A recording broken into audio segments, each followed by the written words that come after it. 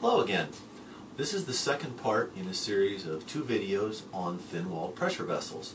In the first part I showed you where the expressions for the stress of thin-walled pressure vessels comes from. In this part I'm going to do some sample calculations. In the time since I made the other video, I came up with some more examples of pressure vessels. Here's the ubiquitous Coke can. I drink probably too much Diet Coke, but there's a Coke can. It's pressurized when I buy it, and then when I open it, of course, it's relieved the pressure.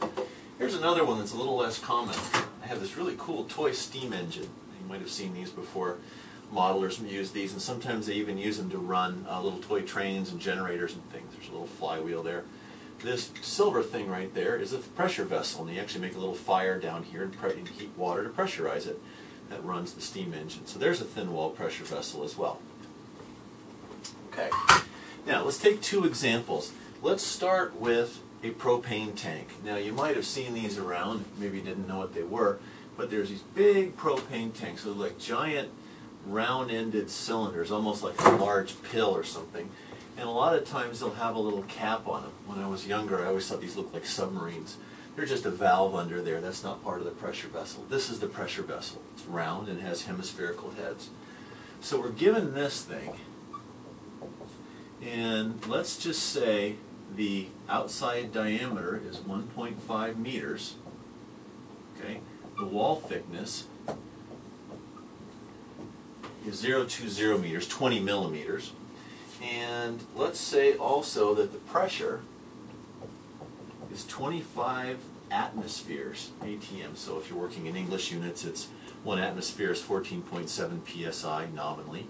And if you're working in metric units, 1 atmosphere is 101.3 kilopascals. So let's do that. Let's assume all that stuff. And let's find the stress. Let's find maximum normal stress.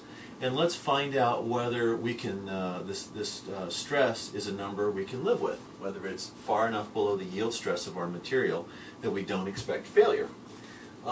Yield stress of material, let's assume, is 300 megapascals. Now that's yield stress. That assumes no safety factor at all. This is a low grade of steel, like a cold rolled steel. All right? So if we get close to that, that's bad. We want to be significantly lower than this number, because if we're not, that means we're perhaps too close to yield, and an imperfection in the steel, an imperfection in the weld, and God knows that happens, or corrosion or a dent or any kind of imperfection, any kind of flaw in the structure, or any accidental overcharging the tank could cause it to rupture. We don't want that. Blowing up propane tanks, that's bad. On a good bad scale, that's bad. Okay, so let's do this. So we're going to find maximum stress. Now, we already know that the longitudinal stress is half the hoop stress, so there's no point in calculating longitudinal stress. We're only interested in the hoop stress. And the hoop stress is pressure times the mean diameter over 2 times the thickness. It's a very simple expression. All right, now let's make sure how far I can go. Right about there is as low as I can go. In fact, let me move this. Give myself some more working room here.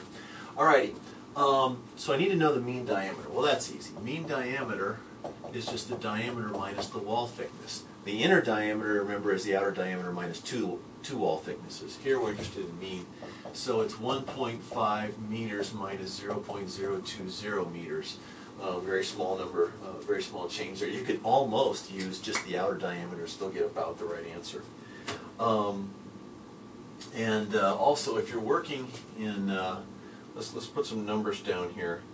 That's 100.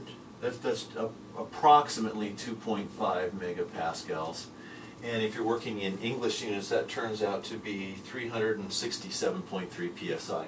So this is, in spite of being 25 atmospheres, that's not a huge number. All right. So if we work through this, is pressure. So it's 25 times 101.3 times 10 to the 3 pascals times 1.5 minus 0.020 meters, all over, let's see, 2 times 0.020 meters. this comes out to be, make sure I write this out right, 93.7 more or less 70 megapascals. Well, that gives us a safety factor of about 3 based on that yield strength.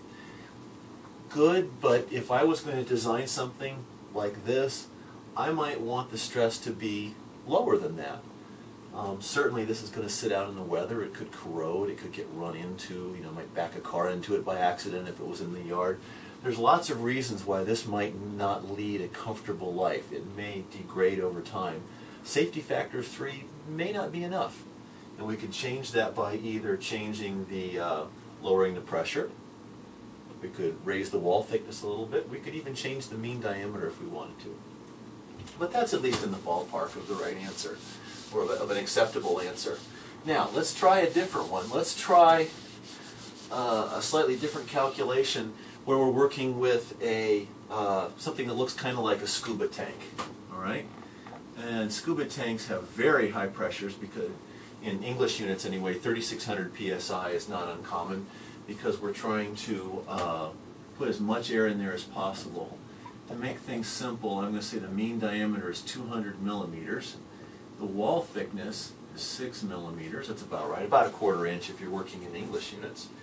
And let's find out what maximum pressure we can have if we know the acceptable yield stress of the material.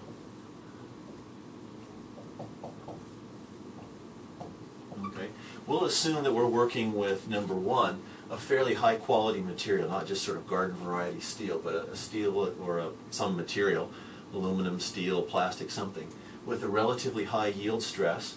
We'll assume we've got a safety factor built in, and we're going to assume also that the quality of the manufacturing is high, so we can live with a slightly lower safety factor than we might otherwise. Okay, so we're given that.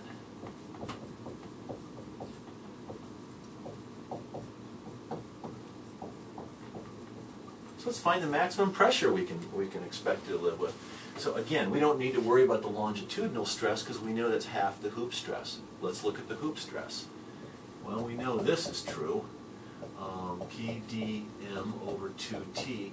Well, that's what we want to solve for. Because we know all these other numbers. This is given. This is 100 megapascals. That's 200 millimeters. That's just a number. And that's 6 millimeters. So let's push a few symbols around here. 2T sigma H, which is really the sigma yield, because that's the maximum stress normal stress I can live with, over dm equals P. Did I get that right? I did. Okay, so that's 2 times 0.006 meters times 100 times 10 to the 6th Newton per meter squared all over. Change that. That looks better. And that's all over 0.20 meters, and that's going to equal my pressure that I can live with here. And you can see this is going to work out really conveniently. When you make up the problems, you get to make it so the numbers work out. And let's see, I come up with 6 times 10 to the 6th pascals, or 6 megapascals. I'm not sure what that means. That isn't a very helpful unit. That turns out to be about 59 atmospheres in round numbers. 59 atmospheres. Now remember, all the calculations we've done here have assumed we've got a thin wall pressure vessel.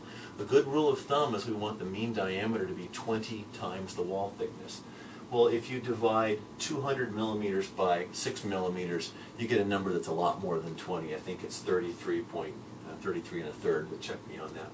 So this definitely counts as a thin wall pressure vessel.